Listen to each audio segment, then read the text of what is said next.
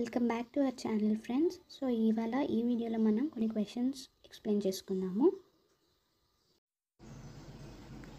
The fluid preferred for initial resuscitation of a patient with hemorrhagic shock is the options: ringer lactate, B whole blood, C 5% dextrose, D fresh frozen plasma.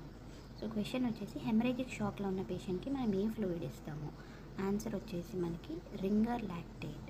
So ఎప్పుడైతే patient ఒక haemorrhagic షాక్లో ఉన్నాడో మనము క్రిస్టలాయిడ్ సొల్యూషన్స్ని పేషెంట్కి ఇస్తామన్నమాట.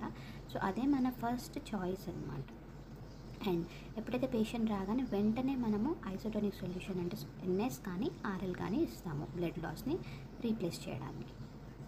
Second question: Nyctalopia and Bitot spots are due to deficiency of vitamin A, vitamin C, vitamin D and vitamin E. ఇక్కడ మనకి right answer వచ్చేసి ఇక్కడ vitamin A.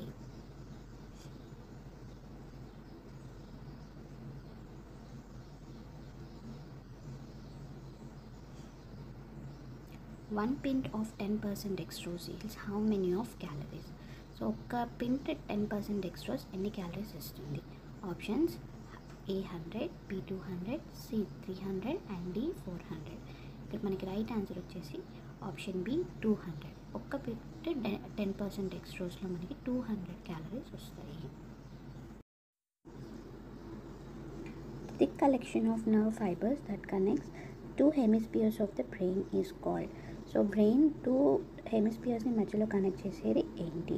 Thick nerve fibres, corpus కలోజమ్, hypothalamus, pans and brain stem. Answer వచ్చేసి ఇక్కడ corpus కలోజమ్ is a thick collection of nerves.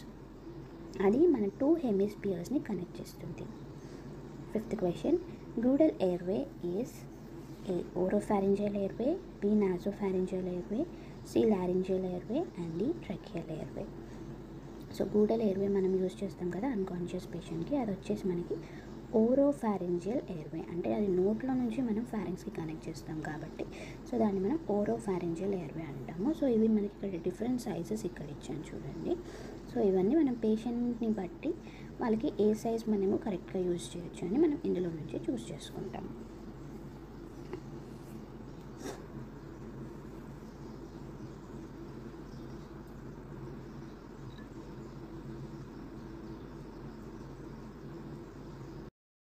ఇందులో మనకి different candles ఉంటాయి, Airways ఉంటాయండి. పీడియాట్రిక్ ఎయిర్వేస్ అని, అడల్ట్ అని, మనకి డిఫరెంట్ సైజెస్ ఉంటాయి. సో ఇక్కడ మనకి సైజెస్ చూసుకున్నట్టయితే 00 వచ్చేసి న్యూ బార్న్కి యూజ్ చేస్తాము, అది మనకి పింక్ కలర్లో ఉంటుంది. అండ్ ఇన్ఫాంట్కి వచ్చేసి మనకి 0 నెంబర్ యూజ్ చేస్తాము అండ్ అది బ్లూ కలర్లో ఉంటుంది. అండ్ స్మాల్ చైల్డ్కి వచ్చేసి black which is 1 number and చైల్డ్కి white which is 2 number. And small అడల్ట్కి, ఒక నార్మల్ అడల్ట్కి, స్మాల్ అంటే చిన్నగా ఉన్న అడల్ట్కి మనము గ్రీన్ యూజ్ చేస్తాము, అది 3 నెంబర్. అండ్ మీడియంగా ఉన్న అడల్ట్కి వచ్చేసి మనం ఎల్లో కలర్ యూజ్ చేస్తాము, అది వచ్చేసి 4 నెంబర్. అండ్ పెద్దగా కొంచెం లావుగా ఉన్నవారు కానీ అంతకంటే పెద్దగా ఉన్నవారు కానీ మనం అట్లాంటి వాళ్ళకి లార్జ్ యూజ్ చేస్తాము, అది రెడ్ కలర్లో 5 నెంబర్ అండి. అండ్ ఆరెంజ్ వచ్చేసి మరీ ఎక్స్ట్రా లార్జ్ అనమాట, అది 6 నెంబర్, అది యూజ్ చేస్తాము. సో ఇవి మనకి సైజెస్, ఇవి మనం గుర్తుపెట్టుకుంటే better. And next question: all of the following are the complications of immobility except. So ఇమ్మొబిలిటీకి complications ఏవి? ఒకటి తప్ప: pneumonia, deep Venus thrombosis, pressure source, hepatic failure. So ఏ ఒక్కటి కాదు అని అడుగుతున్నాడు. సో ఇక్కడ మనకి ఆన్సర్ వచ్చేసి హెపాటిక్ ఫెయిల్యూర్. ఇమ్మొబిలిటీ వల్ల మనకి హెపాటిక్ ఫెయిల్యూర్ అనేది ఉండదు. Which of the following represents lead 3 of ఎలక్ట్రోకార్డియోగ్రఫీ? So option A వచ్చేసి right leg to right arm, left leg to left arm, option C right leg to left arm and option D left leg to right arm. So ఇందులో మనకి right answer వచ్చేసి left leg నుంచి left arm వరకు ఉండేదాన్ని మనము lead 3గా మనము indicate చేస్తాము. So ఇక్కడ మనకి ఈసీజీలు మనం కరెక్ట్గా అబ్జర్వ్ చేసుకున్నట్టయితే మనకి లీడ్ 1, 2, 3 అని ఉంటాయండి. దీన్ని మనం లిమ్ లీడ్స్ అని అంటాము. ఒక్కొక్క చేతి మీద అంటే అన్ని లిమ్స్ మీద మనం ప్లేస్ చేస్తాము. లీడ్ 4 ఉంటాయి యాక్చువల్గా, అండ్ 1, 2, 3ని మాత్రమే మనం కన్సిడర్ చేస్తాము. అండ్ లాస్ట్ 4th వన్ వచ్చేసి మనం అది న్యూట్రల్ కింద కన్సిడర్ చేస్తాము.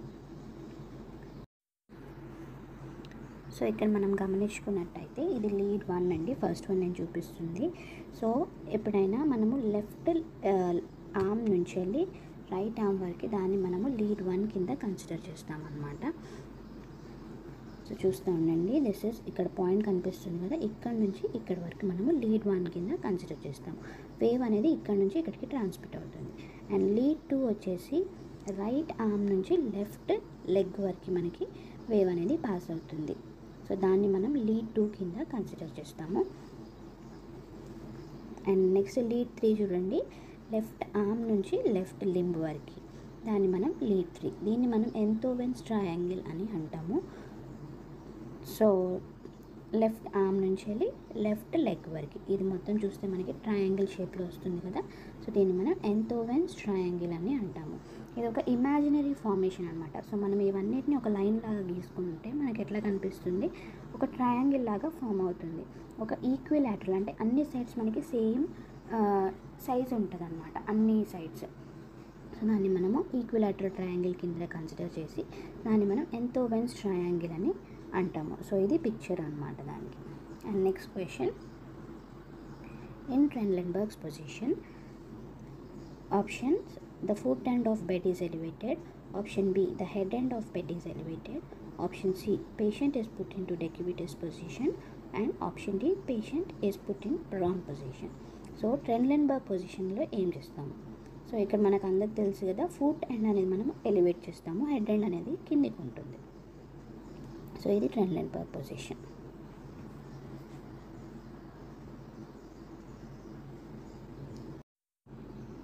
Gastric lavage should not be done in antipsychotic drug poisoning, corrosive poisoning, organophosphorus poisoning and organochlorine poisoning. So ఇక్కడ మనకు ఆన్సర్ వచ్చేసి కొరోసివ్ పాయిజనింగ్ అండి. సో కొరోసివ్ పాయిజనింగ్ అంటే మనము అన్ని కండిషన్స్లో మనం గ్యాస్ట్రిక్ లావాజ్ని ఇండ్యూస్ చేయము. గ్యాస్ట్రిక్ లావాజ్ అంటే తెలుసు కదా, వామిటింగ్ని ఇండ్యూస్ చేయడము. సో ఇక్కడ యాక్టివేటెడ్ చార్కోల్ కానీ వామిటింగ్ ఇండ్యూస్ చేయడం కానీ కొరోసివ్ పాయిజనింగ్ అనే కండిషన్లో మనము చేయకూడదు.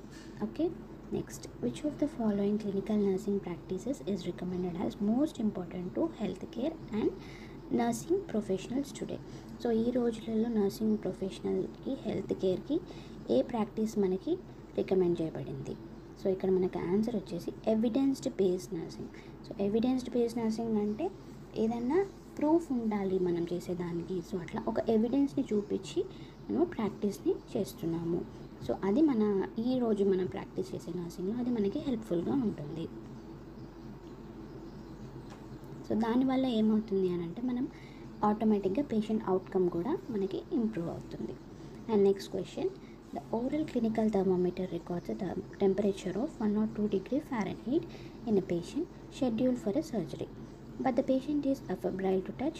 The first thing to be done by the recording nurse is to.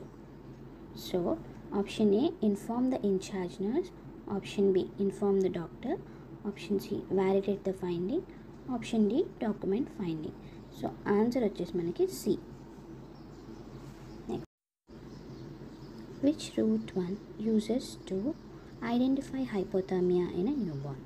Options are option A oral, option B oral, option C rectal and option D is surface probe. So newborn పేషెంట్లో, newborn బేబీలో ఏ రూట్ని మనం use చేస్తాం హైపోథర్మియాకి? Answer వచ్చేసి rectal. And next question, a known admitted cardiac patient develops dyspnea. What should the attending nurse do first before other activities? A, remove pillows from under the head. B, keep the patient in left side up position. C, elevate the foot end of the bed. And option D, keep the patient in propped up position. Thanks for watching, and please subscribe for more videos. Thank you.